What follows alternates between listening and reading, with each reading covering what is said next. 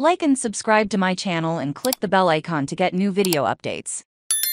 Bird Box Barcelona, 2023, review Netflix Skies of Terror. Bird Box Barcelona is a new Netflix horror film set in the apocalyptic world we got to know, with the 2018 megahit. Most of this story takes place in the post-apocalyptic world, of course, with a few flashbacks to how it all started in Barcelona. Lastly, to make sure we understand what kind of person someone was before the world changed forever. I wasn't sure what to expect from it, and can say I was impressed. I liked it though. That we will face some language problems, as this is set in a city that attracts many tourists. It is not surprising that there are quite a few characters who do not speak Spanish. In fact, they do not even speak English. A young German girl, which works really well. Read our Bird Box Barcelona movie review below. Available on Netflix worldwide starting July 14, 2023. Sure, it is fascinating to return to the world we got to know at the end of 2018. However, there is not much new. Or actually that is not true,